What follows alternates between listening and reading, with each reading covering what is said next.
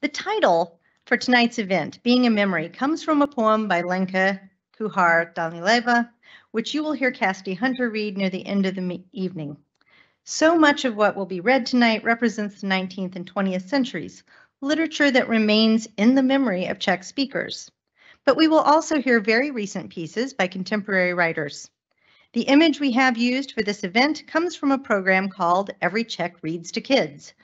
On the English language version of the website, the authors write that the project originated out of the recognition that, as a society, we must reinforce the deep importance of reading aloud to children, both in terms of their emotional development as well as forming the habit of reading and continuing it into their adult lives. They continue to extol the positive effects of reading aloud, writing that reading aloud in a friendly atmosphere is a reliable and effective manner of displaying how the reading process can become very attractive to children. And I dare say that reading aloud tonight in this friendly atmosphere will have equally positive effects on listeners here of all ages. In a book called A Nation of Bookworms, The Czechs as Readers, Reading in Times of Civilizational Fatigue, published in 2021, Yuri Travanichek notes that plenty of nations describe themselves as a nation of readers, and the Czechs are no exception. He summarizes his historical survey of Czech reading culture by noting that the first Czechoslovak president, Tomáš, I did this better at home, Masaryk, who was a great reader in his own right, called the Czechs a philological nation. Indeed, he writes, the Czechs based their modern era existence on language and thus indirectly on books and reading. And over 2 centuries of modern era existence, they have more or less confirmed this trait. For Czechs, he claims, reading has become something of a secular religion, indeed a religion that is quite widespread. He describes the role reading has played through the political upheavals the Czech lands have endured, with reading being a form of national emancipation in the national revival from the turn to the middle of the 19th century, and then as individual emancipation in the latter half of the 19th century and during the First Republic from 1918 to 1938. Reading is a basic survival program under the Protectorate following the German occupation of the Czech lands. Reading is a broadly based cultural alternative and an enclave for intellectual liberty under the communists. Reading is a cultural given during times of satiety and civilizational fatigue, which lacks a strong and socially acceptable cultural mission post-1989. Václav Havel, the last president of Czechoslovakia and the first president of the Czech Republic, was, of course, a writer, playwright, essayist, and memoirist. At the beginning of 1977, a loose, informal association of Czech and some Slovak artists, writers, and intellectuals signed Charter 77, intending to hold the government accountable for upholding agreements it had signed to guarantee human rights and freedoms. And Charter 77 remains a key moment that Czechs talk about. Czech writers have had profound effects in the last 2 centuries. The history of Czech literature goes much farther back than this, of course, with literary manuscripts found in the historical lands of Bohemia and Moravia written in Old Slavonic from the 9th century. And there is a rich culture of folk tales and oral tradition as well. Tonight, however, our readings will remain somewhat nearer our own time. We are pleased to bring you a wide selection of Czech authors.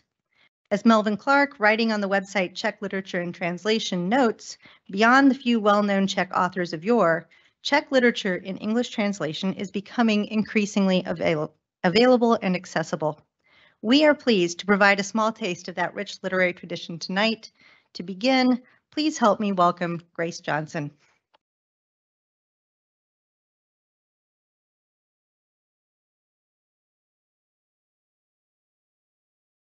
Good evening, everyone. My name is Grace Johnson, and I'm a senior here at Missouri Southern. I am a member and co-public relations officer in the English Honor Society Sigma Chi Delta. My major is middle and secondary English education, and upon graduation, I hope to teach middle school, as I feel they are the true gems. I grew up conservative Mennonite and on a dairy farm, so I greatly value the opportunity to encounter diverse perspectives through literature at events such as these. So to begin, I will read a poem by Jana Orlavo, who was born in 1986 and is a Czech poet and performer. She published her first book of poetry called Sniff the Fire with her own illustrations in 2012 and her second book of poetry in 2017. Her works appeared in the Journal of Best Czech Poems in 2014 and in 2018. Her poems have been translated into 8 languages. She gained the Breakthrough Act Award in 2017 at Next Wave Festival for, quote, crossing the boundaries of literature, fine art, and theater naturally and with ease, end quote. Her poetry is characterized by its minimalistic form and raw statement. The poem I will read by Orlavo was translated by Phil Jones and is one of her most recent texts. The ancient gods are still online. I would like to lie with hops, overgrown in the woods, like my fur, in the strained fascia of a clerk. I will measure out my desire for you with steps, torture for the advanced, and I know there's still time because the ancient gods are still online. And next, I will read poems by Jakob Demel, who lived from 1878 until 1961. Demel was a poet, novelist, essayist, and Catholic priest. His work is permeated both by his own concept of faith and the emphasis on the absolute self-expression of the poetic subject. A complex personality is reflected in many conflicts, contradictory relationships, and many bitter breakups in his professional and personal life. In the 1930s, Demel's work was confiscated and he was prohibited from publishing. It was not until the 1960s that Demel's work was published. In his poetry, he addresses everyday issues with religious awe coupled with human wonder. So I will read Demel's poem entitled I Ask the Flowers, which is translated by Bronislava Vlkava and Clarice Cloutier. I asked the flowers where their thoughts are healthiest, and they answered, on the graves. So I swiftly inquired as to their favorite place of rest, and they answered, on the altar. O lotus, the Creator probably knew that the swan would die of longing if it had no example of your beauty. O violet, the question is no longer whether our soul went after the first thunder, but why we feel not the law, even in its torture. O palm, your greenhouse is your prison. Run, run to the lands where they deserve you. The palm. Only those who muffle their liberty's whims can understand our solemn hymns. O apple tree, the more one gives, the more he has lost. Yet you have one consolation, that every one of your fruits contains all the wisdom and all the sweetness of your soul, so that even a child, unaware, enjoys your fruit as the unspeakable glory of a gift that cannot but be of benefit to his heart. The next poet is Simona Rakova, who was born in 1976 in Prague and is an editor, poet, and literary critic, and head of the review at a prominent literature biweekly. She received the Dresden Lyrical Prize, which is a prize that both Czech and German poets compete for, in 2016 for her book of poems entitled Dances. Her works have been translated into 8 languages. The poem I will read is entitled How Long and was translated by Natalie Nera. How long? How long does forgiveness take? 6 years, 5 months, and 24 days. I walk against the grain of time while listening as my husband and my son play chess for the first time. You can't make a move twice in a row. You've just lost your queen. Last night, I dreamed of giving birth to twins. One was born dead. I ought to be happy about the one I have, the reddened, wrinkled fingers, hair still stuck together, black strands, we two, skin to skin. Or should I mourn the one that has died? Since I didn't watch the egg enough, not enough, I pushed the box back haphazardly, piled on more things, and it was made from brittle, dark chocolate. So next we have the poet Olga Walu, who was born in 1948 in Prague. She read philosophy at the Charles University and then carved a successful career as film dubbing director, writer, and translator of literary texts. She has always written poetry, but started publishing her poetic text at the age of 50. She currently lives in a remote cottage in the middle of the deep mountain forest in the Czech Republic, but counts among legends of Czech radio, film, television, literature, and literary translation. The poem I will read by Walu is taken from her book of poetry called Love in the Twilight Years and was translated by Natalie Nera. You shouldn't trust me at all. I can lie, but not well. It's dark outside, like in the light, well, an unlikely likening. The dark outside with daggers and a spell, and courage badges, ice melting in the mountains I climb. Every day, something happens for the last time. So last of all, the poet Ludvík Kundera is one of the Czech Republic's most respected poets and literary scholars. Ludvík Kundera is a cousin of the internationally acclaimed novelist Milan Kundera, who wrote the book The Unbearable Lightness of Being. Kundera was born in 1920 and lived until 2010. He was a writer, poet, translator, playwright, editor, and literary historian. In 1997, he was awarded an honorary doctorate from a prestigious Czech Performing Arts Academy. In 2007, Kundera received the Medal of Merit for his service to the Czech Republic. And in 2009, he received a prestigious Czech literary prize called the Jaroslav Seifert Prize. Kundera's poetics are dominated by rationality combined with surrealistic language experiments. So I will begin by reading his poem entitled The Time of Ashes, and I will end by reading his poem called All the Eyes, both which were translated by Bronislava Volkova and Clarice Cloutier. The Time of Ashes. There was no more sleep, and our eyes hung on their last thread. So much smoke, with wood and paper, covered in text, already indecipherable. So much smoke that life is measured in its distress by the days, and by the hours when it nears. Immediate death detonated before children's eyes. Life measured now, only by what's within reach. And love is left with an immeasurable area among drum-like words. So much soot, as if the factories went mad, while in reality, there are no more of them. There is no sun, only a yellow stain between roars. So that was the time of ashes which we awaited for years. Mercenaries on foot pull together in their goose step, and at night they march forward once again. Their iron-bound shoes our sleeplessness, orders muffled by darkness. Devers on wagons to and fro, carriages full of fear.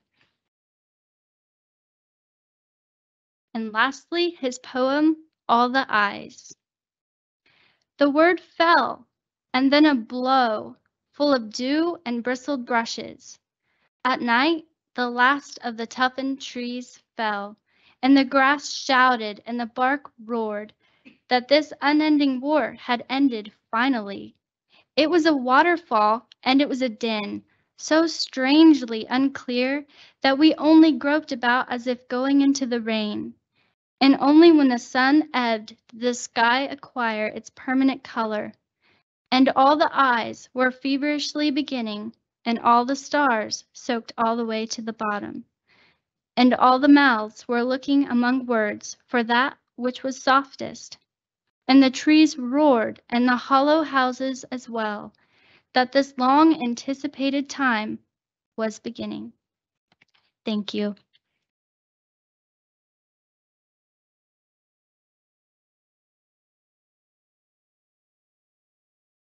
Good evening.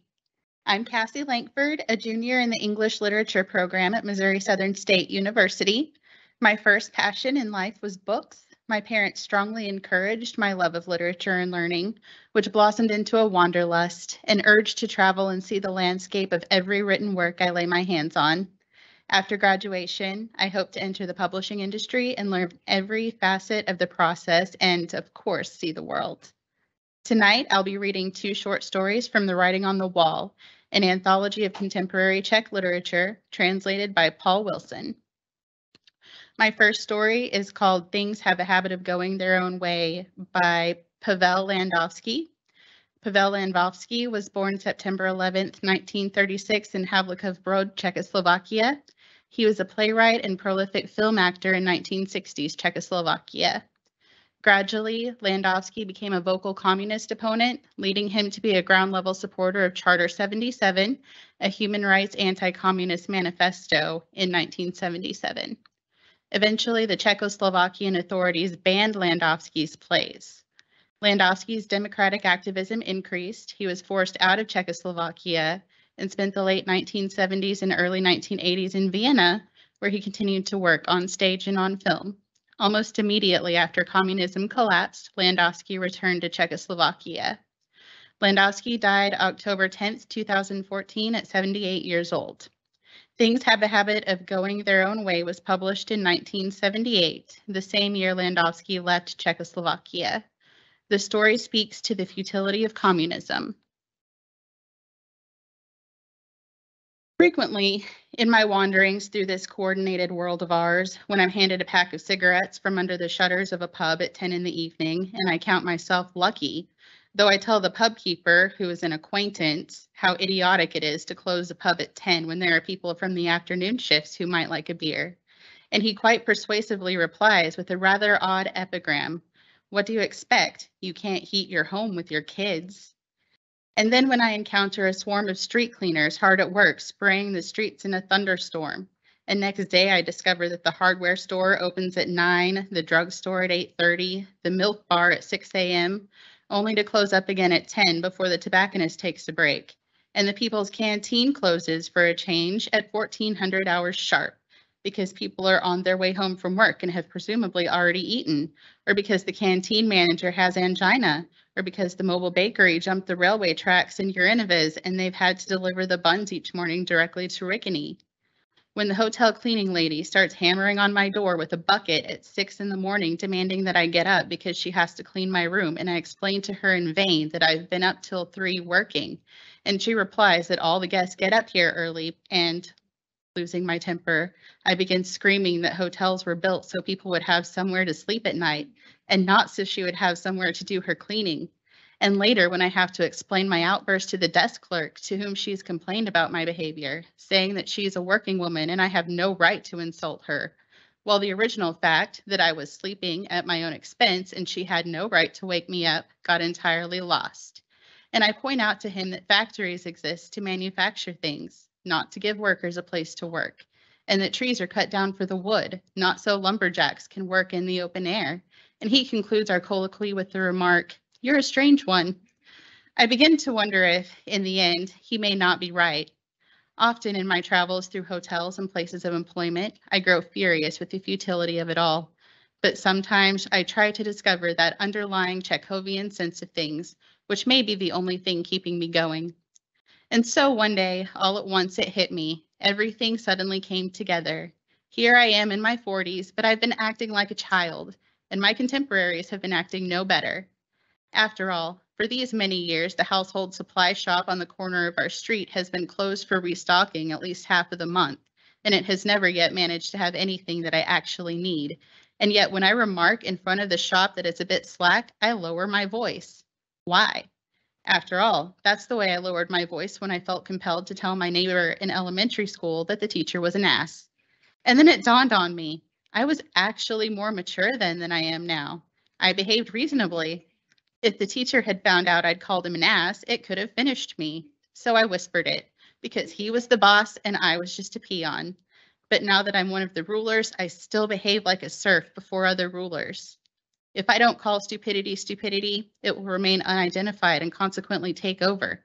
So I behave unreasonably. I become a child in my adulthood. And what is the 12-year-old of today like? Naturally, just the opposite. He's practically 50.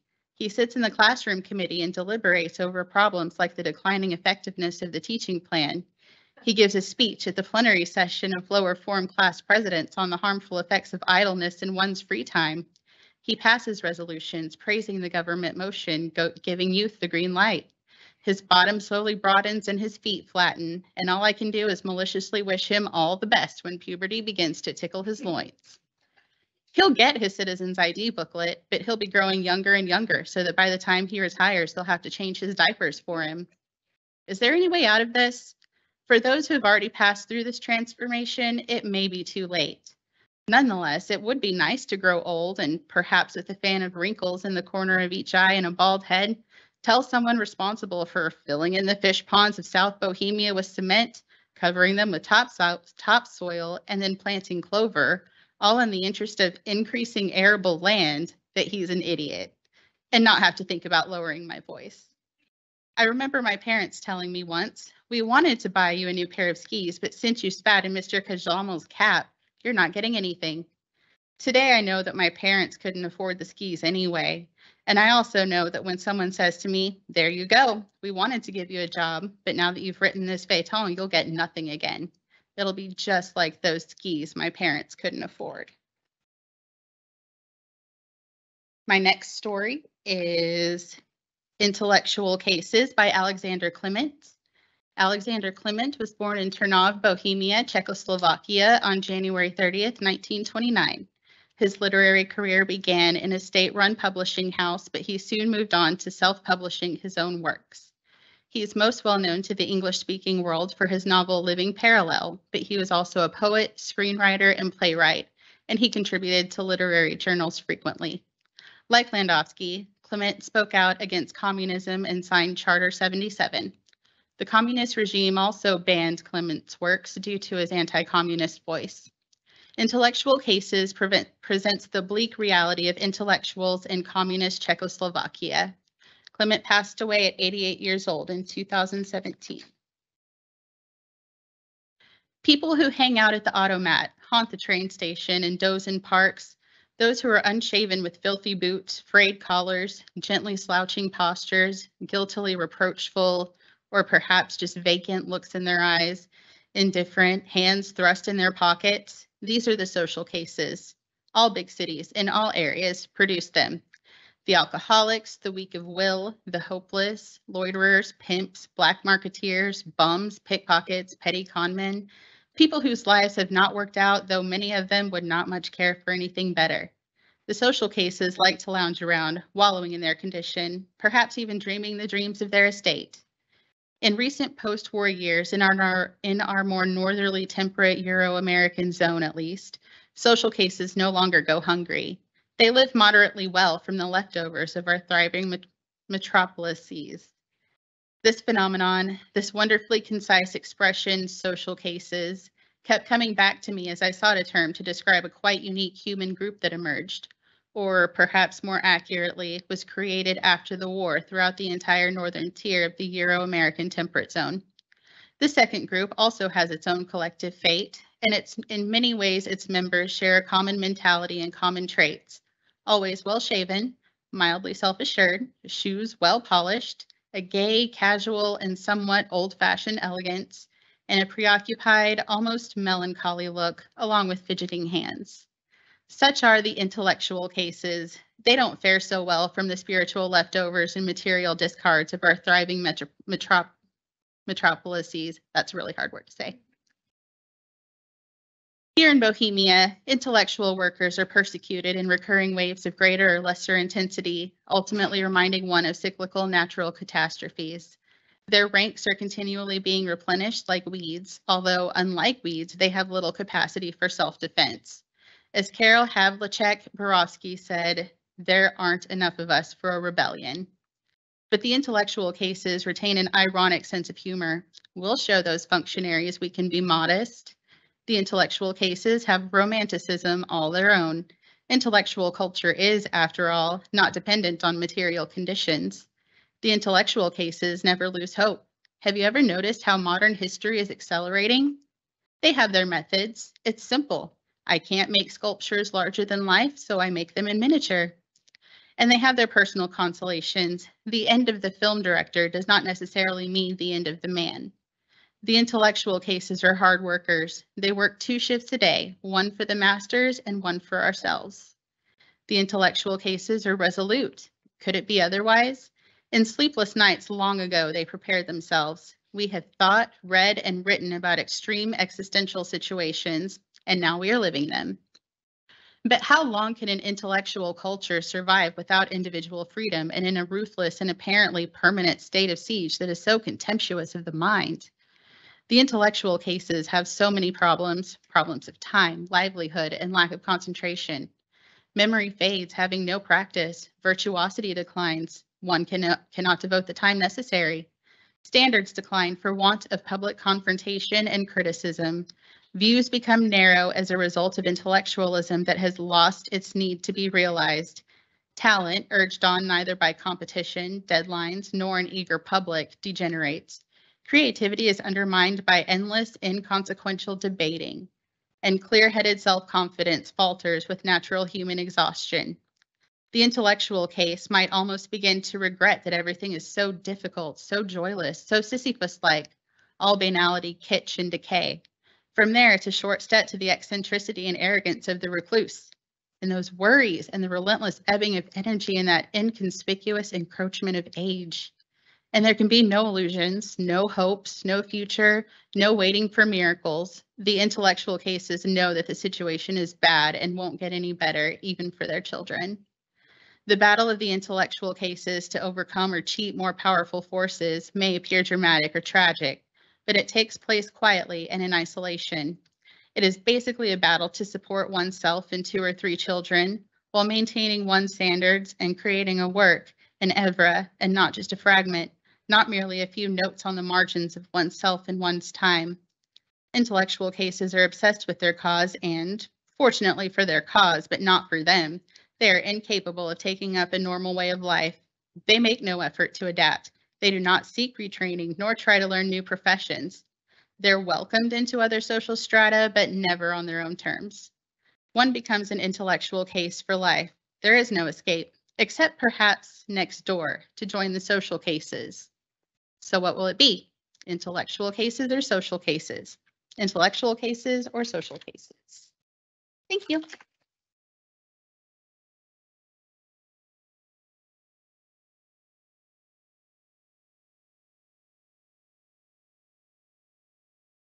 Great. Just going. All right. Hello, everybody, and good evening.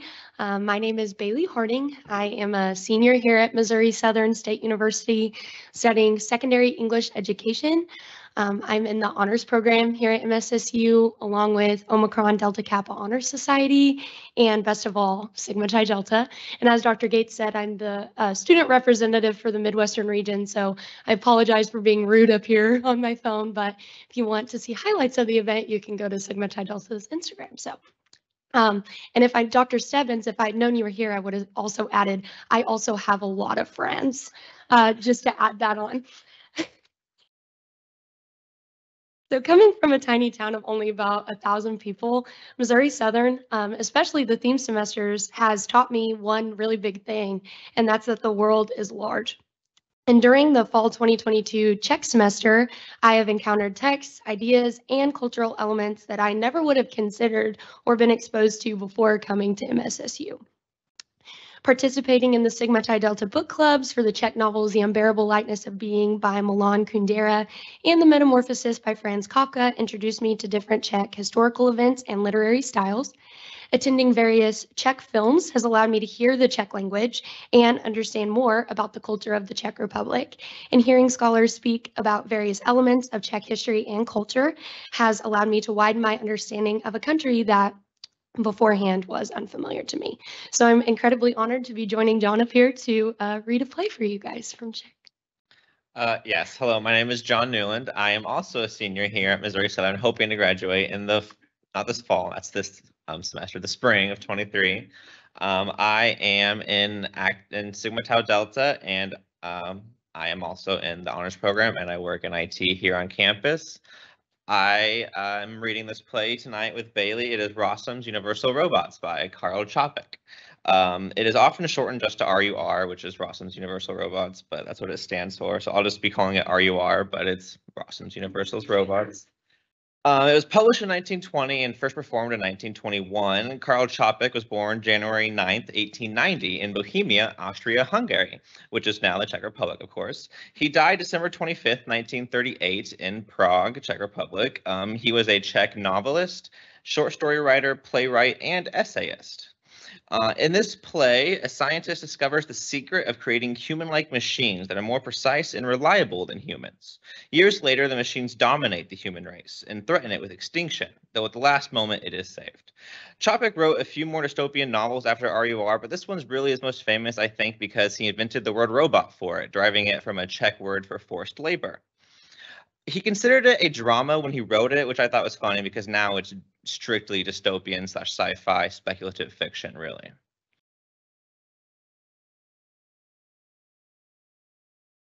So we will begin.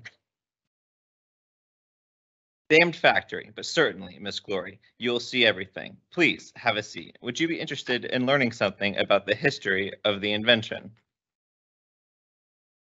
Yes, please. Well then.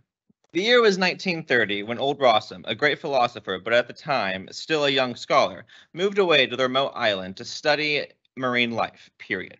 At the same time, he was attempting to reproduce, by means of chemical synthesis, living matter known as protoplasm, when suddenly he discovered a substance that behaved exactly like living matter, although it was of a different chemical composition. That was in 1932, precisely 440 years after the discovery of America. You know all this by heart?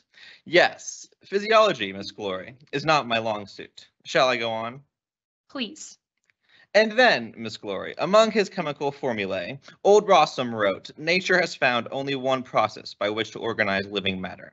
There is, however, another process, simpler, more moldable and faster, that nature has not hit upon at all. It is this other process, by means of which the development of life could proceed, that I have discovered this very day. Imagine, Miss Glory, that he wrote these lofty words about some phlegm of a colloidal jelly that not even a dog would eat. Imagine him sitting over a test tube and thinking how the whole tree of life would grow out of it, starting with some species of worm and ending with man himself. Man made from a different matter than we are, Miss Glory. That was a tremendous moment. What then? Then it was a question of taking life out of the test tube, speeding up its development, shaping some of the organs, bones, nerves, and whatnot, and finding certain substances, catalysts, enzymes, hormones, etc. In short, do you understand? I don't know. Not very much, I'm afraid. I don't get it at all. Anyway, with the help of these potions, he could make whatever he wanted. For instance, he could have created a jellyfish with a Socratic brain, or a 150-foot worm. But because he had a shred of humor about him, he took it into his head to create an ordinary vertebrate, possibly a human being, and so he set to it. To what? To reproducing nature. First, he tried to create an artificial dog. That took him a number of years. And finally, he produced something like a mutant calf that died in a couple of days. I'll point it out to you in the museum. And then old Rossum set out to manufacture a human being. And this is what I shouldn't tell anyone? No one in the world. It's a pity this is already in all the papers. A pity. But do you know what isn't in the papers? That old Rossum was a raving lunatic. That's a fact, Miss Glory, but keep it to yourself. That old eccentric actually wanted to make people. But you do make people. More or less, Miss Gloria, but old Rossum meant that literally. You see, he wanted to somehow scientifically dethrone God. He was a frightful materialist and did everything on that account. For him, the question was just to prove that God is unnecessary. So he resolved to create a human being just like us, down to the last hair. Do you know a little anatomy? Only very little. Same here. Imagine, he took it into his head to manufacture everything just as it is in the human body, right down to the last gland, the appendix, the tonsils, the belly button, all the superfluities. Finally, even the sexual organs. But after all those after all are not superfluous, I know. But if people were going to be produced artificially, then it was not in any way necessary. I understand. I'll show you in the museum what all he managed to bungle in 10 years. The thing that was supposed to be a man lived for 3 whole days. Old Rossum had no taste. What he did was dreadful, but inside that thing had all the stuff a person has. Actually, it was amazingly detailed work. And then young Rossum, an engineer, the son of the old man, came here. An ingenious mind, Miss Glory. When he saw what a scene his old man was making, he said, "This is nonsense. 10 years to produce a human being. If you can't do it faster than nature, then what's the point?" And he launched into anatomy himself. It's different in the papers. The papers are full of paid ads. All the rest is nonsense. They say, for example, that the old man invented the robots. The fact is that the old man was well suited to the university, but he had no sense of factory production. He thought he would make real people, possibly a new race of Indians, be they professors or idiots, you see. It was young Rossum who had the idea to create living and intelligent labor machines from this mess. All that stuff in the papers about the collaboration of the two great Rossums is a fairy tale.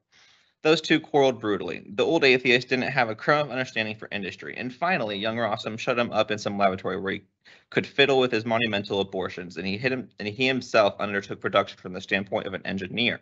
Old Rossum literally cursed him, and before his death, he bungled 2 more physiological monsters until he was finally found dead in his laboratory one day. That's the whole story. And what about the young man? Young Rossum was of a new age, Miss Glory, the age of production following the age of discovery. When he took a look at human anatomy, he saw immediately that it was too complex and that a good engineer could simplify it. So he undertook to redesign anatomy, experimenting with what would lend itself to omission or simplification. In short, Miss Glory. But isn't this boring you? No, on the contrary, it's terribly interesting.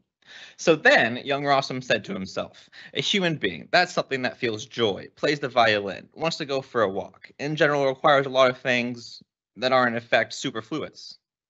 Oh, Wait, that are superfluous when he needs to weave, say, or add. A gasoline engine doesn't need tassels and ornaments, Miss Glory, and manufacturing artificial workers is exactly like manufacturing gasoline engines. Production should be as simple as possible, and the product the best for its function. What do you think, from a practical standpoint? What is the best kind of worker? the best? Probably one who is honest and dedicated. No, it's the one that's the cheapest, the one with the fewest needs. Young Rossum successfully invented a worker with the smallest number of needs, but to do so, he had to simplify him. He chucked everything not directly related to work, and in doing so, he pretty much discarded the human being and created the robot. My dear Miss Glory, robots are not people. They are mechanically more perfect than we are. They have an astounding intellectual capacity, but they have no soul. Oh, Miss Glory, the creation of an engineer is technically more refined than the product of nature. It is said that man is the creation of God. So much the worse. God had no grasp of modern technology. Would you believe that the late young Rossum assumed the role of God? How, may I ask? He started manufacturing super robots, working giants. He experimented with making them 12 feet tall, but you wouldn't believe how those mammoths kept falling apart. Falling apart? Yes. All of a sudden, for no reason, a leg would break or something. Our planet is apparently too small for giants. Now, we make only robots of normal human height and respectable human shape.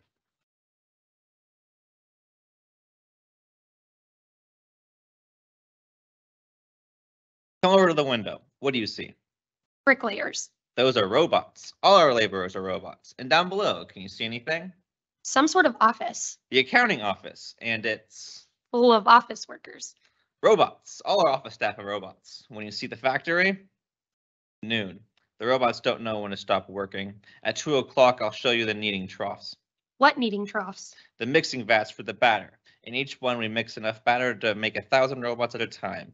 Then there are the vats for livers, brains, etc. Then you'll see the bone factory, and after that, I'll show you the spinning mill. What spinning mill? The spinning mill for nerves, the spinning mill for veins, the spinning mill where miles and miles of digestive tract are made at once. Then there's the assembly plant where all this is put together, like automobiles. Each worker is responsible for fixing one part and then automatically moves on to a second worker, then to a third, and so on. It's a most fascinating spectacle. Next comes the drying kiln and the stock room where the brand new products are put to work. Good heavens, they have to work immediately? Sorry, they work the same way new furniture works. They get broken in. Somehow they heal up internally or something. Even a lot that's new grows up inside them. You understand, we have to leave a bit of room for natural development. And in the meantime, the products are refined. How do you mean? Well, it's the same as school for people. They learn to speak, write, and do calculations. They have a phenomenal memory. If you were to read them a 20-volume encyclopedia, they could repeat the contents in order. but they never think up anything original. They'd make fine diversity professors. Next, they are sorted by grade and distributed.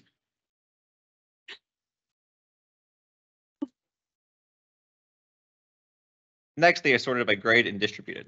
50,000 head a day, not counting the inevitable percentage of defective ones that are thrown into the stamping mill, etc., etc. Thank you. Okay. All right. So now I'm going to be reading some Czech poetry. So we are going to start with Jaroslav Vrchlický. Jaroslav Vrchlický, a pseudonym of Emil Frida, was a Czech poet who lived from 1853 to 1912. Vrchlický was born in a town named Louny, located in the Ústí nad Labem region of the Czech Republic. Vrchlický advocated for a cosmopolitan view of literature, especially as a desire to Europeanize Czech literature. While Vrchlický composed poetry of his own, he also translated different texts by famous European writers into Czech. Vrchlický has an expansive collection of work that includes 270 volumes, 80 of which are poetry collections and 50 of which are plays. Vrchlický desired for Czech literature and language to be recognized and admired in similar fashions as other European countries. Vrchlický was nominated for the Nobel Prize in Literature 8 times. The translator of the poetry I will read tonight is Paul Selver. Selver was an American translator who is best known for his translations of Czech literature to the English language. The pieces by Vrchlický I will read tonight are titled Melancholy Serenade 1, Melancholy Serenade 2, and Autumn Has Come. These pieces are from the collection Music in the Soul from 1886. Okay. Melancholy Serenade 1. Grief, that in my soul comes stealing, from violets that at nighttime bloom, and that like a glowworm gleamest, soft in the summer's evening gloom. Kindle within my heart a winsome lay, full of longing and of bliss, and then within her kiss melt away. Melancholy Serenade 2. Naught brings such grievous pain as a flute with passionate strain, when in the rosy glow of eve the gleams of daylight wane. Mid trees the murmurs flow, in darkness lying low, saying, O ye dreams of youth, ye fill my soul with woe. And it laments and sighs in tender, moving wise, as my beloved, softly breathing, o'er my brow and eyes. Hark, the rushes render accents dreamy, tender, and they quiver as 'neath kisses, thy bosom in its splendor. They flow in sorrow blent, night is a flower, there went, from out its bosom, spreading languor, a music-laden scent. Naught brings such grievous pain as a flute with passionate strain, when in the rosy glow of eve, the light of day doth wane. Autumn has come. The leaves, once more dying, are rustling and sighing. Autumn has reached us on tiptoe tread, or night he has come in a mist garment shrouded. To the hues he has softened, the sheen he has clouded. 'Neath his breath o'er the trees gold and purple have sped, and the leaves that are dying are rustling and sighing. I went from the park, and the meadows were sodden. Roots lay there scattered, grown sere piece by piece. The fallow land waste, and the stubble untrodden, save by a flock of cackling geese. But afar by the wood in a silvery haze, naught but a reaper was standing alone. With the swing of his scythe, not a sound did he raise, the last of the yellow-hued ears he had mown. And methought, as he mistily loomed in the brake, that this was the autumn that near to us drew. Tears in the petals of asters to shake, cobwebs on every rafter to strew. That the autumn it was that on tiptoe drew nigh, and lo, as the scythe he did flourish and bend, clearly I heard from the sheaves came a sigh. I am autumn, and death, and decay, and the end. The leaves once more dying are rustling and sighing. Autumn has reached us on tiptoe tread.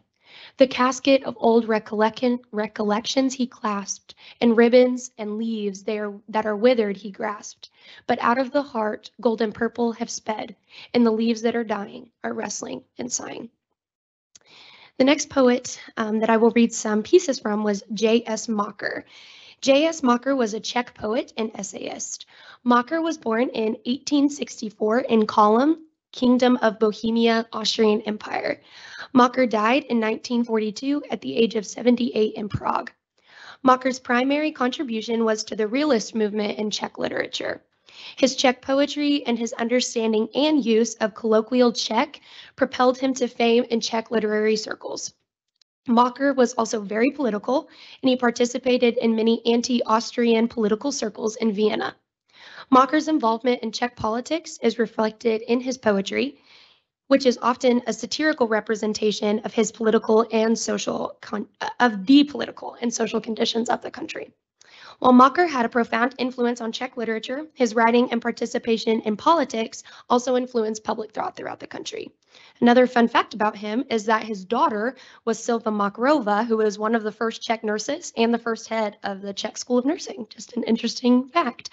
Mocker's pieces I will be reading again were translated into English by Paul Selber, and I will be reading Mocker's poems titled Autumn Causerie, October Sonnet, and Autumn Sonnet. Autumn Causerie comes from the 1892 collection, Third Book of Lyrics, and October Sonnet and Autumn Sonnet come from the 1892 collection, 4 books of sonnets. Autumn Causerie. Alas, youth fades, the inmost longing wanes, wild roses in their season clustering bloomed, but on some autumn morning there remains a twig, thorn-laden, doomed. And shallow joy, frail bliss, and moments sweet, relentless time into the distance carries. The summer tide of life so fleet, and a long autumn tarries. Our lot is sad. By coming into life, we are but into death's dominion born, whereof our sorrow, woes, our lifelong strife, and overturf forlorn. Our soul can foster for a span of hours only the thoughts from which the tears can flow, like fallow land whereon there blooms no flowers, but only brambles grow. October Sonnet. Only an anguished melody still flows from earth, where hazes spread a veiling net. In every nook the faded beauty shows her faded blooms, lest springtide she forget. But the desire, as air to gladden, glows within, unchilled her inmost ardor yet. In gaudy sashes round her waist she throws, and asters in her tresses she has set. Fain would she laugh as in her bygone days, but mid her wrinkles laughter takes to flight, and from them only pity, pity cries. Divining this, perchance she has surmise, 100 tears each morn her garb displays, shed in the anguish of her sleepless night. And finally, Autumn Sonnet. We in our sentimental salad days loved autumn, and the leafage drooping sere, and the descent of misty grays on gardens growing drearer. But now these things to man are dear, the mighty sun that on the skyline sways in glory, and the days in warm career, the glow of earth beneath his feet ablaze. When tearful autumn roves across the land, and everywhere a parlous mist is poured, and every day a purgatory seems, we gladly clutch the wine cup in our hand, for there the ardor of the sun is stored, heat of July and bliss of summer dreams. Thank you.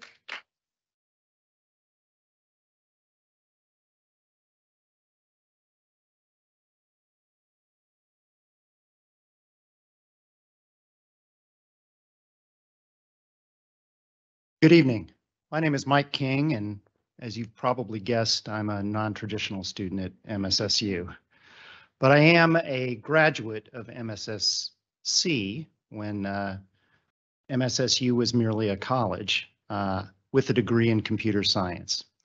Given the great background that MSSC provided for me in math and physics and computer science, I went on to get a degree in aerospace engineering from what was then called the University of Missouri at Rolla, today Missouri School of Science and Technology.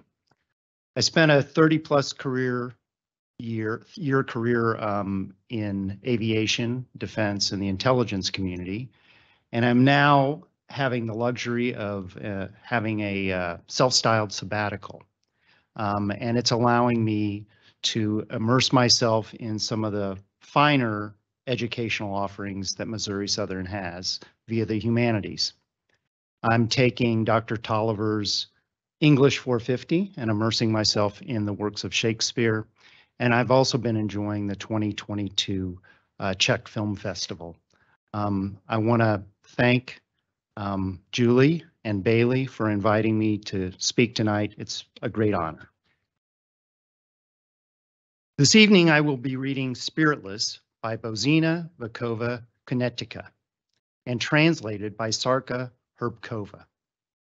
Spiritless is taken from the Interpreters series, Czechoslovak Stories, which was published in 1920.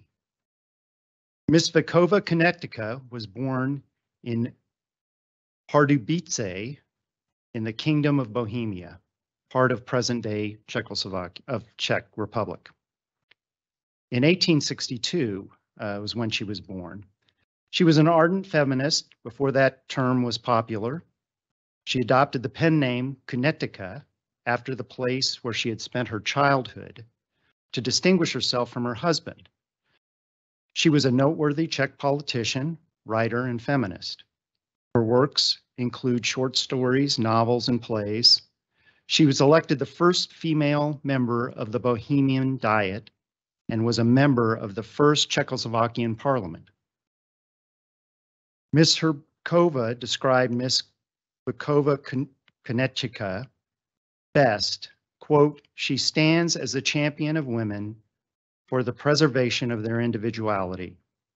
She never relinquishes for a moment her demand for equal personal purity in the parties to a marriage contract." Spiritless. The first cold breeze of winter blew over the country and swept from a tree the first faded leaf. Could it indeed be true that the leaves had begun to wither so early? Yes, truly, for look, the leaf is Sarah and trembling and almost spasmodically curled up as if it had expired in the very act of its struggle with death.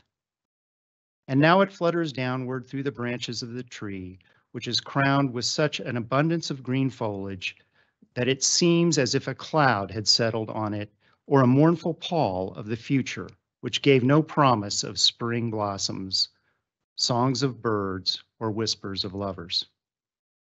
The sad little leaf had fallen in the midst of all the greenness spread underneath the blue heavens and lay upon the grass where the first dying blade shivered and sighed among its mates. "Alas, the leaves are fading," cried a sweet young wife as she closed the window which she had opened a few moments previously in order that the fresh breath of morn might enter the sleeping room. She had opened it thus after the departure of her husband every morning for the last 4 months, and, filled with delightful intoxication, she had presented herself to the rays of the sun, sighing in the very excess of her bliss. Today, the chill breath of the wind rudely touched her hand and brow for the first time, and caused her to experience a disagreeable sensation of disappointment, aye, of sorrow. The young wife turned away from the window with a sense of weariness, which she herself scarcely comprehended. She cast her eyes over the room, which was still in disorder and filled with the breath of sleep. The air was heavy and the silence of the apartment productive of melancholy and gloom. She stepped to the mirror and began her toilette, and discovered that her eyes were tired looking, without their usual luster. Her lips were dry and compressed, the pink was gone from her cheeks, and her hands were colorless, cold, and strangely weak and limp. She meditated, thinking what kind of ribbon to put into her hair. Long she pondered on what gown to wear, and her thoughts finally reverted to the subject of what to cook for dinner. She had reflected thus each day for the past 4 months, at first in a sort of enchanted spell, later with something akin to impatience, and now as if from a habit or a sense of duty. On the table still stood the cups out of which she and her husband had been drinking coffee before he departed for his office. They had not conversed much either today or yesterday, and had breakfasted with some degree of constraint, for they were intent on the necessity of eating, which fact had not been before apparent to them because they had been in love. They both felt ennui stealing on them. Heaven knows why they were tired. They slept soundly without dreams.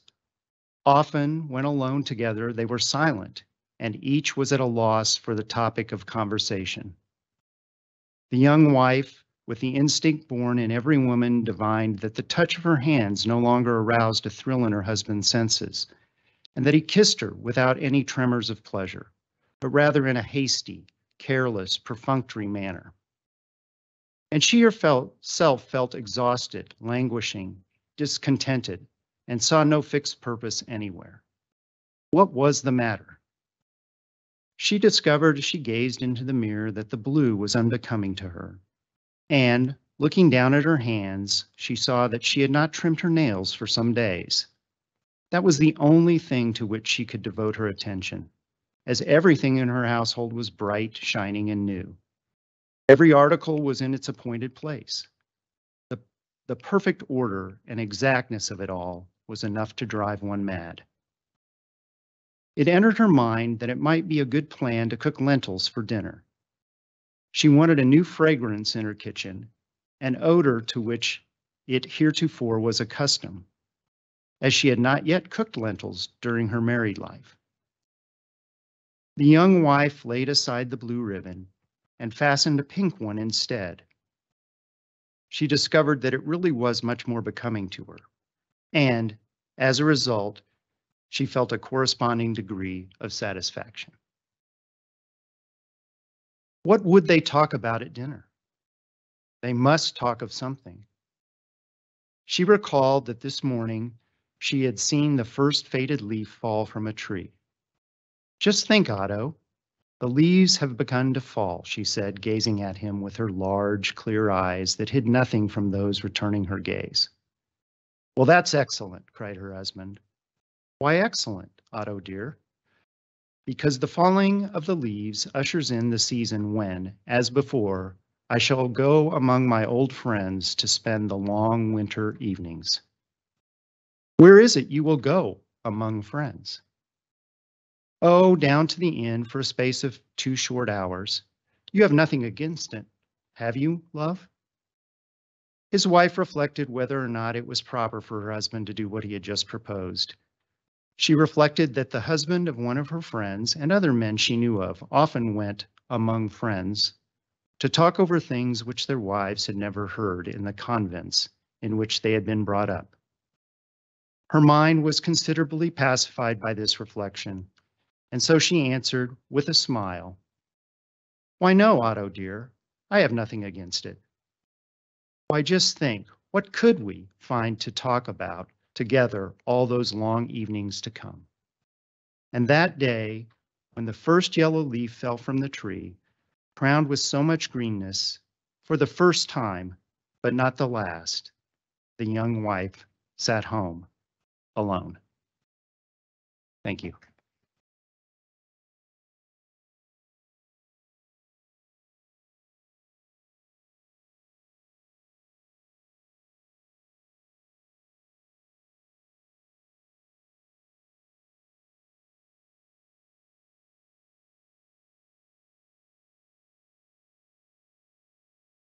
My name is Bethany, and I'm an English major here in my junior year and president of Sigma Tau Delta here at MSSU. I'm currently pursuing a double major in literary studies and professional technical writing with a minor in creative writing, so English. I live here in Joplin, where I serve at my local place of worship, Apostolic Revival Church, as a keyboardist, vocalist, and teacher. And after graduation, I plan to continue working in Redeemed Revisions, which is a recent editing company for apostolic written content, before I pursue my master's degree in theology.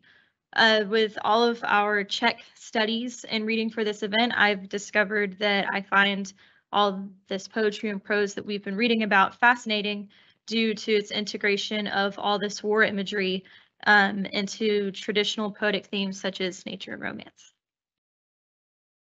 Hello, I am Julie Harvey, and I'm a secondary ed major here at MSSU.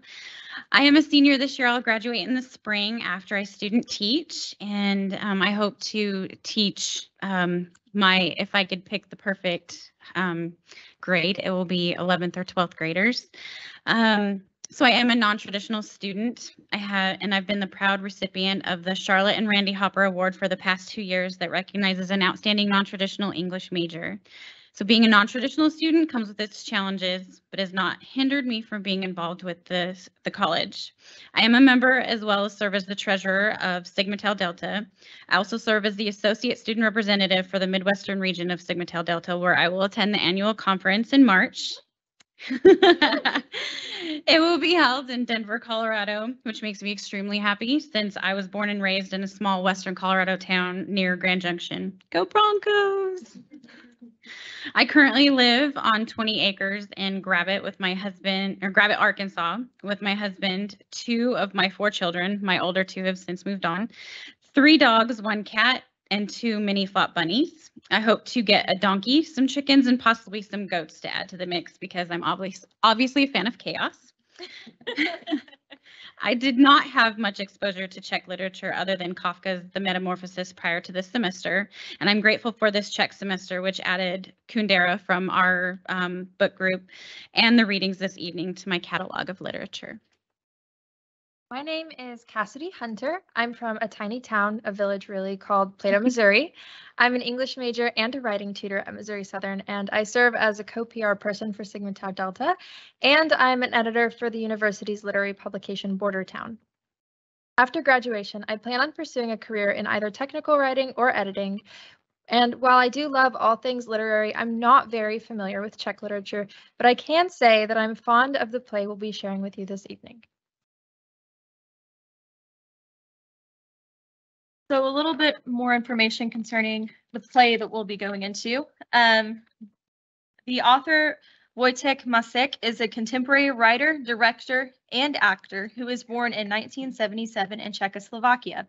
He exhibits a sense for lively, nearly theatrical storytelling in the children's literary scene with his story, which we'll be sharing with you tonight, Puppet, Plum Pit, Plum, Log, and Back to Puppet. This version was published in 2021, yes, and the stunning illustrations were created by Krudos Valosek.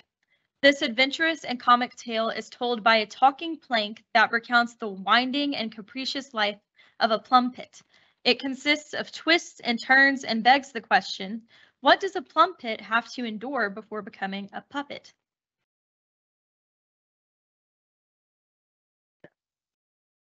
Beginning with Chapter 1, in which little Peter does not want to go to school, tells a white lie about being sick, and meets a talking log. Once upon a time, there was a little boy named Peter who did not want to go to school, so he made up a story that his throat hurt. He stayed home alone, and when he went to the pantry to get some chocolate, he tripped over a piece of wood, a little round log. No, watch where you're going. You can talk? Of course I can talk. What's so strange about that? You're a log. Watch your mouth, boy. Well, what are you? I'm a puppet. You look like a log. Do you have to be so insensitive? I'm sorry, but why do you look like a log if you're a puppet? It's a long story. Go ahead, I've got time. I haven't always been a puppet. Well, what were you? First, I was a pit. What kind of pit? A plum pit. Were you anything before that? What's that question about? Weren't you a plum first? No, who gave you that idea? A plum with a pit inside it? No way. I'm a special kind of pit. I'm independent. Pits like me are extremely rare. We're magic. We can talk. You can really talk, Peter thought to himself. Chapter 2, in which Plum Pit becomes a plum, bamboozles a blackbird, and is elected plum president. So what happened to you? A bratty little boy spit me out. How come if you were just a plum pit? Well, I wasn't actually such an independent plum pit after all. I guess I had been inside a plum for a while, but I almost forgot about that. Oh, I'm sorry. So the boy ate the plum and then spit you out? No, not at first. Oh, no, not at all. First, a gardener picked me, tossed me into a basket, and took me to town. Then he chucked me in a box with some other plums. Some of them had gone all green with fear. What will become of us? What will become of us? Weren't you scared? I'm not afraid of anything. Once, when I still hung on my tree, a blackbird flew up and all the other plums were so scared they started shaking. He flew straight over to me. I don't know if you've ever seen a blackbird, but it's basically a monster, something like a dragon or a crocodile with wings and claws and sometimes two heads. It was just about to open its beak and scarf me down when I told him, "Eat me, blackbird, and you will die." He looked at me and said, "What are you talking about? Do you know how many plums I've eaten?" And I shot back, "I guess those were ordinary plums, not like us here in this tree, because we've been crossed with poison toadstools. We're actually poison plum stools." The blackbird eyed me and said, "Why should I believe you?" "Then don't," I responded. "Go ahead, eat me. You won't live till morning." So what did the blackbird do? He flew away and never came back, and the other plums elected me plum president because I'd saved their lives. But then you got picked by a gardener. It all happened so fast. I had to give up being president of the plums and wound up in the produce department. And who bought you, the boy? Chapter 3, in which Plum Pit is put in a birthday cake and encounters a naughty boy and his mother. His mother bought me and put me in a birthday cake. But as I already told you, the boy was a rascal, a rapscallion, and a rogue. And he sat there just playing with his cake. And I ended up in his mouth. So he spat me across the room and out of a 5th-story window, and I landed in a puddle in the middle of the street. The boy's mother apologized to him for leaving me in the cake and said she was glad he hadn't broken any of his teeth on me. And he started to cry that while he might not have broken any teeth, he definitely cracked a few, and they hurt really bad. So his mom went to the toy store and bought him a truck. And as they walked past the puddle where I was lying all covered in mud, he kicked me on purpose and got his shoe wet. So he started to cry again because he was cold and knew for sure he was going to get sick. We will now be skipping over chapter 4 into chapter 5, in which Peter gets peeved and doesn't know whether to believe Log at all. An old professor enters the story and everything goes nuts. You've been talking for ages, but you're still only a plumpet, and you said you were a puppet. If you knew anything at all, you'd know what happens to plum pits when they're planted in the ground. They grow into puppets? They grow into trees, and that's precisely what happened to me. In the flower pot. Suddenly, I felt myself getting bigger and stronger. Roots grew down and out of me, and I grew up and up until I broke through the earth above. The gardeners thought I was some kind of rare plant, and so did old Mr. PhD Professor Docent when he bought me.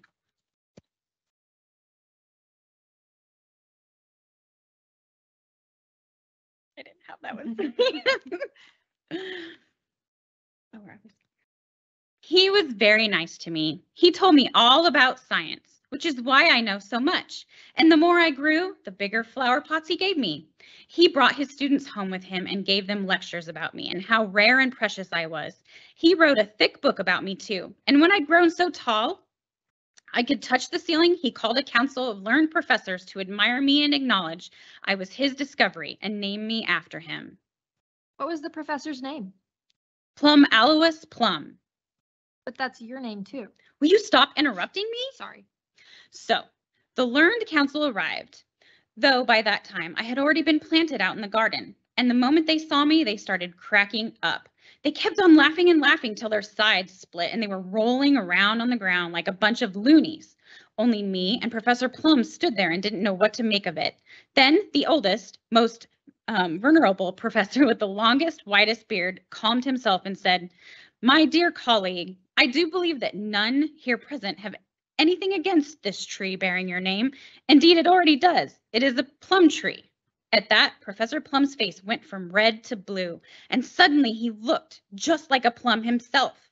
He kicked his learned colleagues out of his garden, throwing stones and dirt and anything he could lay his hands on. What about you? He didn't even look at me. He didn't say a word. A few days later, he sold the house and garden with me in it, packed his bags, and left for Australia. Chapter 6, in which new owners move into the professor's house. 5 men arrive with axes, and strange things begin to happen. The new owners were Spanish, a big family with 10 kids. They griped and grumbled that there wasn't enough sunlight in the garden. They moaned that they were always cold. The kids didn't eat my plums because they were too sour. And then one day, a big blue truck pulled up and out jumped 5 men with axes. They started chopping at my trunk, and the Spanish family got out their sun umbrellas and started putting on sunscreen. The chopping didn't hurt at all. It tickled, and I laughed and laughed until I just tipped over and rolled onto the ground. Before I realized what was going on, the men had grabbed their saws and were sawing away at me. And that's when strange things began happening. Suddenly, there were lots of me's. What do you mean? I'd been cut into 10 pieces, and each piece was one of me. How should I know? Another me answers. Wait, what's going on? One me asks. How should I know? Another me answers. They've chopped us up, me 3 says. That's terrible. What will become of us? Wails me 4. The men hauled us over to the truck and began stacking us on the bed. We talked the whole thing over on the way and tried to console me 4. Then me 5, 6, and 7 broke down in tears, and there was nothing for me 9 and 10 to do but laugh. It was awfully confusing, and the truck jolted down the street and jounced us all about. And I was on top, so all the jouncing jolted me up and out of the truck, and suddenly I was airborne again, like back when I was still a plum pit. But which me were you? I was me. Were you me 1, 2, or 3? Oh, I don't know. Or me 10? I was just back to being me again. Thank you.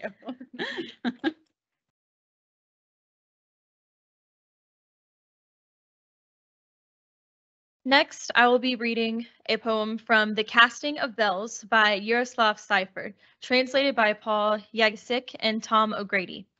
Jaroslav Seifert was born on September 23, 1901, in Austria-Hungary, now the Czech Republic. Besides being a journalist and a translator for a living, Seifert was considered a pioneer of modernist poetry and literature in his native country. Seifert had hopes for a better future after World War II, but was soon disappointed by the heavy taint of a communist government. This government enforced a repressive policy that expected poets to write political propaganda. He died on January 10, 1986, in Czechoslovakia, now the Czech Republic. Seifert was involved with reform attempts with increased freedom in his native country. However, his debut was in his poetry collection Miasto v Soza, or The City of Tears, in 1921, one of over 30 poetry collections Seifert would go on to publish. His writing is notable for its melody and rhythm, inspired by folk songs, common speech, and everyday scenes. As we read Seifert's poetry, you will recognize strong themes of humanity and Seifert's critique of the totalitarian state's attempts to reduce the opportunities and freedom of the individual. Tonight, this prologue comes from The Casting of the Bells, the 4th book in the Outstanding Author series from the Spirit That Moves Us Press. This book was one of the first of Schaeffer's poetry collections published in English in the USA, a year before he won the Nobel Prize in Literature in 1984 for his poetry, which endowed with freshness, sensuality, and rich inventiveness, provides a liberating image of the indomitable spirit and versatility of man. And now the prologue. Being a poet is not quite so. The lark appears in the forest, flying over the nest, and cannot stop thinking, "Oh, you sinful bliss, warm, tossed-up mold under my lover's arm." A dove goes through those same woods because she hears voices, and all gently quivers around her. I am now watching a group of young women, one there, another, those that disappear quietly and evoke only yearning. No, I am only leaves and blossoms and the rose-colored flowers of trees which sparkle after a rain, so beautiful in the daylight. But then, at night, but I cannot be this. When a poet raised his voice and blood gushed forth, men rushed to their weapons and women started madly cutting their dark and golden hair for bowstrings, clean strands, stronger than nylon cord. Now they all have short hair and hurry to the injured and carefully place antiseptic bandages upon human wounds and put our bleeding heads on a stretcher's white pillow. They do the least to us. If the tyrant does not fall, and even that we inherit, the poet is sentenced to silence and the clenched fist opens to spread over the singer's mouth. But he shouts his verses through bars while book thieves get to work fast. But I am not him. Sometimes doubt beats one word against another to forge certainty, but it is never the one truth in this world, and heated words walk limp a brief distance until death, where they remain an unspoken secret, setting fire to a darkness that does not move in the enormous grave, but only clings to miserable bones, the mark of fire which they left in the pocket of the shot victim. But I am not him. Next, we have poetry from Olga Nitrova, who was born in 1949 in Prague. She is an academic philosopher. He is an academic philosopher, editor, poet, playwright, and writer. She is head of Prague's Writers' Society and literary drama club, Dialogue Nazist. She also works in clerical service of Czechoslovak Hussite Church. She represents a spiritual brand of Czech poetry. Tonight, we'll be reading her poem, Socrates' Glass. Eyes full of tears, the irritating Prague air, tired bronchial tubes, nasopharynx full of pus. Breathe in again a clean sip of air. Hear the seagulls by the sea, catch the rhythm of the waves. Socrates' glass, full of red wine, left next to the scented sticks and the slender candle. Let the words flow like a tune, their juicy flesh taking in like paradise fruit from the lost beach. And finally, we have a poem selected from Olga Steklikova, who was born in 1977 in Pribram.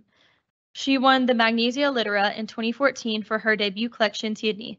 She is a linguist, a poet, an author, an editor, and a researcher, one of the most translated poets of her generation. Recently, she has started writing and publishing successful books for children. Tonight, I'll be reading her poem, In the Traffic Jam. I spend my time in the traffic jam. I am always on the way somewhere. I spend my time in the traffic jam. It slows down. Everything stops for the time being in the workday hustle and bustle. Then time relaxes, freezes, rips apart its own abdomen and reveals its insides that still emit the fumes. These are the moments when I realize my finality, when finally I know what to do with my hands. The steering wheel feels like the human skin when I catch my own glimpse in the rear mirror, although I stare ahead. I call you to call me. In the empty car, I utter aloud your name, sound after sound, but you don't call or answer because you were driving. You're in the flowing traffic. Your gear has been in 5 for a while, and you have no reason to lower it. These are the moments I can see inside the surrounding vehicles. They are so near, the lesser and the great plows, the little and the big girls in it, little stars for indicators, extra delicate, angry moves. The Czechs don't know the art of merging, even though it is so simple.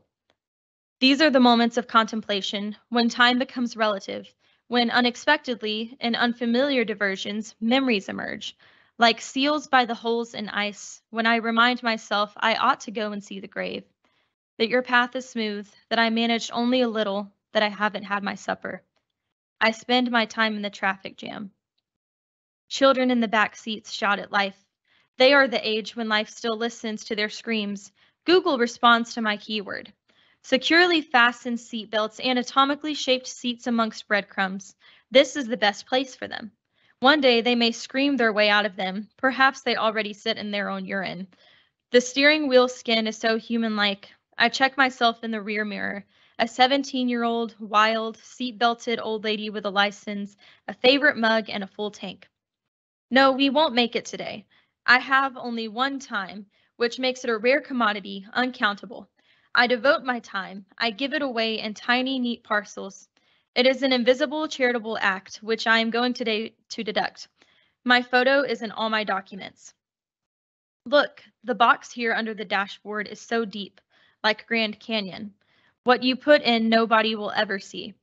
Once I entrusted myself to the headed, embossed paper. The jam is in the intestines of a withheld argument. I will never get rid of metaphors. Hold on to the gear. From the tailback in the next lane, a man in the city Jeep gazes at me. Perhaps my lights are not on, or I am bad at pulling away. I am sloppy with my clutch. He is always by my side. The side view of profiles, one the left and right.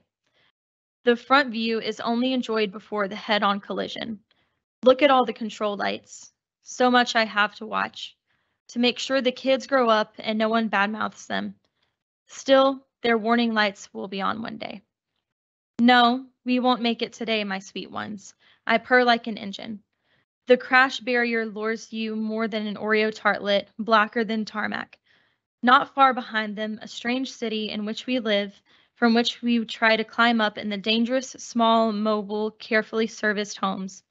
Not far behind them, wild shrubs with the young ones, who are soon going to fly out across 6 lanes of the motorway, succeeding for the first time. Thank you.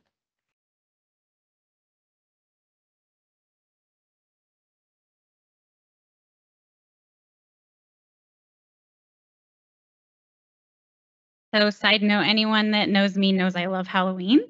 So being that this is still Halloween week, and when, you're in charge of being able to pick selections and you see a title called The Vampire, well, that's why it's included.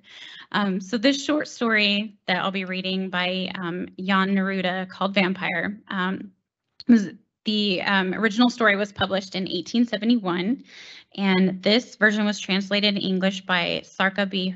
Herbkova in the Czechoslovak Stories in 1920. Jan Neruda was born in Prague in 1834 and died in 1891. He was a Czech journalist, writer, poet, and art critic. Neruda was an introvert and a loner and never married. In his work, Neruda supported the Czech national revival and promoted Czech nationalism. He participated in all the central cultural and political struggles of his generation and gained a reputation as a sensitive critic. Neruda became one of the most prominent representatives of the new literary trends. After his death, Ostruhova Street, which was the setting for many of his stories, was renamed Nerudova Street in his honor. This painting behind me is by Jaroslav Panuska, and it's his depiction of the vampire, which is based off of this short story. So, the vampire. The excursion steamer brought us from Constantinople to the shore of the island of Principo, and we disembarked. The number of passengers was not large. There was one Polish family, a father, a mother, a daughter, and her bridegroom, and then we too. Oh yes, I must not forget that when we were already on the wooden bridge which crosses the Golden Horn to Constantinople, a Greek, a rather youthful man, joined us. He was probably an artist, judging by the portfolio he carried under his arms. Long black locks floated to his shoulders. His face was pale, and his black eyes were deeply set in their sockets. In the first moment, he interested me, especially for his obligingness and for his knowledge of local conditions. But he talked too much, and I then turned away from him. All the more agreeable was the Polish family. The father and mother were good-natured, fine people. The lover, a handsome young fellow of direct and refined manners. They had come to Principo to spend the summer months for the sake of the daughter, who was slightly ailing. The beautiful, pale girl was either just recovering from a severe illness, or else a serious disease was just fastening its hold upon her. She leaned upon her lover when she walked, and very often sat down to rest, while a frequent dry little cough interrupted her whispers. Whenever she coughed, her escort would considerately pause in their walk. He always cast upon her a glance of sympathetic suffering, and she would look back at him as if to say, "It is nothing, I am happy." They believed in health and happiness. On the recommendation of the Greek, who departed from us immediately at the pier, the family secured quarters in the hotel on the hill. The hotel keeper was a Frenchman, and his entire building was equipped comfortably and artistically according to the French style. We breakfasted together, and when the noon heat had abated somewhat, we all betook ourselves to the heights, where in the grove of Siberian stone pines we could refresh ourselves with the view. Hardly had we found a suitable spot and settled ourselves when the Greek appeared again. He greeted us lightly, looked about, and seated himself only a few steps from us. He opened his portfolio and began to sketch. "I think he purposely sits with his back to the rocks so that we can't look at his sketch," I said. "We don't have to," said the young Pole. "We have enough before us to look at." After a while, he added, "It seems to me he's sketching us in a sort of background." "Well, let him." We truly did have enough to gaze at. There is not a more beautiful or more happy corner in the world than that very Principo. The political martyr, Irene, contemporary of Charles the Great, lived there for a month as an exile. If I could live a month of my life there, I would be happy for the memory of it for the rest of my days. I shall never forget even that one day spent at Principo. The air was as clear as a diamond, so soft, so caressing. That's one's whole soul swung out upon it into the distance. At the right beyond the sea projected the brown Asiatic summits. To the left in the distance purpled the steep coast of Europe. The neighboring Chalky, one of the 9 islands of the Prince's Archipelago, rose with its cypress forest into the peaceful heights like a sorrowful dream, crowned by a great structure, an asylum for those whose minds are sick. The sea of Marmora was but slightly ruffled and played in all colors, like a sparkling opal. In the distance, the sea was as white as milk, then rosy between the 2 islands, a glowing orange, and below us was a beautifully greenish blue, like a transparent sapphire. It was resplendent in its own beauty. Nowhere were there any large ships. Only 2 small craft flying the English flag sped along the shore. One was a steamboat, as big as a watchman's booth. The second had about 12 oarsmen, and when their oars rose simultaneously, molten silver dripped from them. Trustful dolphins darted in and out among them and dove with long arching flights above the surface of the water. Through the blue heavens now and then, calm eagles winged their way, measuring the space between 2 continents. The entire slope between us was covered with blossoming roses, whose fragrance filled the air. From the coffee house near the sea, music was carried up to us through the clear air, hushed somewhat by the distance. The effect was enchanting. We all sat silent and steeped our souls completely in the picture of paradise. The young Polish girl lay on the grass with her head supported on the bosom of her lover. The pale oval of her delicate face was slightly tinged with soft color, and from her blue eyes, tears suddenly gushed forth. The lover understood, bent down, and kissed tear after tear. Her mother also moved to tears, and even I, felt a strange twinge. Here mind and body both must get well, whispered the girl. How happy a land this is. God knows I haven't any enemies, but if I had, I would forgive them here, said the father in a trembling voice. And again, we became silent. We were all in such a wonderful mood, so unspeakably sweet it all was. Each felt for himself a whole world of happiness, and each one would have shared his happiness with the whole world. All felt the same, and so no one disturbed another. We had scarcely even noticed that the Greek, after an hour or so, had risen, folded his portfolio with a slight nod, and taken his departure. We remained. Finally, after several hours, when the distance was becoming overspread with a darker violet, so magically beautiful in the south, the mother reminded us it was time to depart. We arose and walked down towards the hotel with the easy elastic steps that characterize carefree children. We sat down in the hotel under the handsome veranda. Hardly had we been seated when we heard below the sounds of quarreling and oaths. Our Greek was wrangling with the hotel keeper, and for the entertainment of it, we listened. The amusement did not last long. If I didn't have any other guests, growled the hotel keeper, and ascended the steps toward us. I beg you to tell me, sir, asked the young Pole of the approaching hotel keeper, who is that gentleman? What is his name? Who knows what the fellow's name is, grumbled the hotel keeper, and he gazed venomously downwards. We call him the vampire. An artist?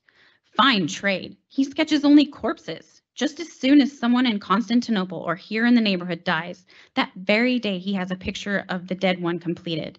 That fellow paints them beforehand, and he never makes a mistake, just like a vulture. The old Polish woman shrieked affrightedly. In her arms lay her daughter, pale as chalk. She had fainted. In one bound, the lover had leaped down the steps. With one hand, he seized the Greek, and with the other reached for the portfolio. We ran down after him. Both men were rolling in the sand. The contents of the portfolio were scattered all about. On one sheet, sketched with a crayon, was the head of the young Polish girl, her eyes closed and a wreath of myrtle on her brow. Thank you.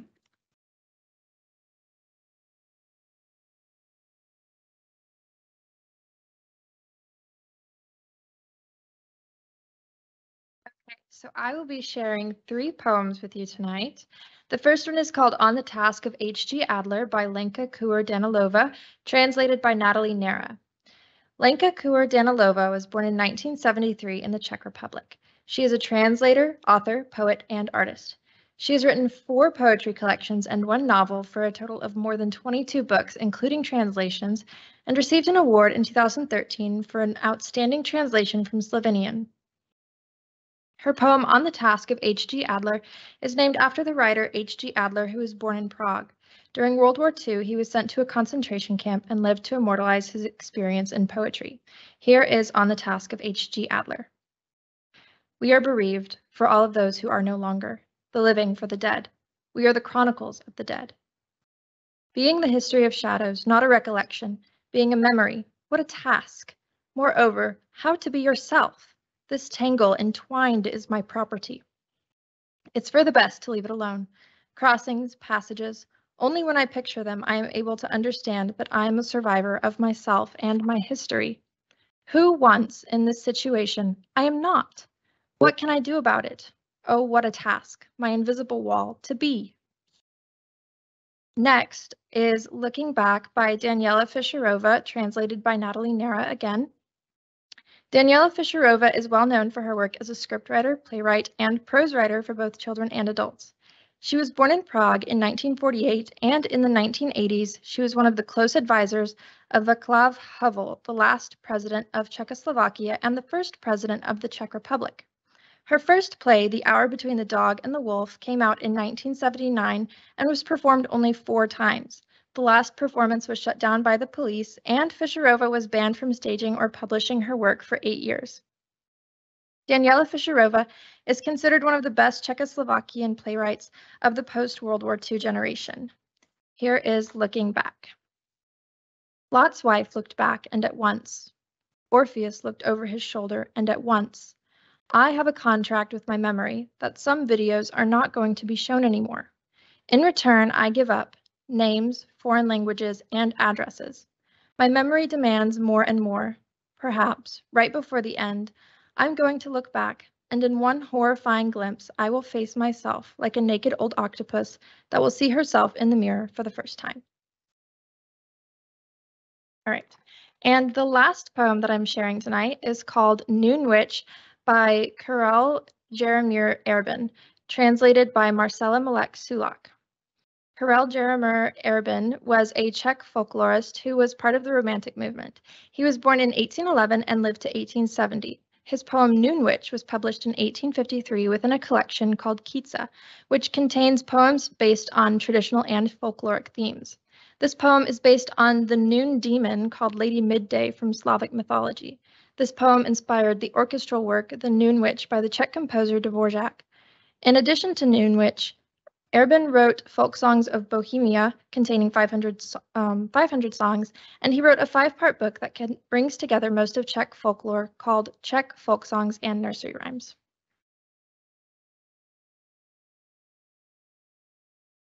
A child stands crying at his bench, shrieking as loud as he could. If only you'd be quiet, hush, you gypsy, and be good. Your papa's coming home at noon and won't like waiting for his food. The fire's too low, we'll be out soon because of troublesome you. Hush, here's a wagon and a rooster. Play with your soldier, he'll be a guard.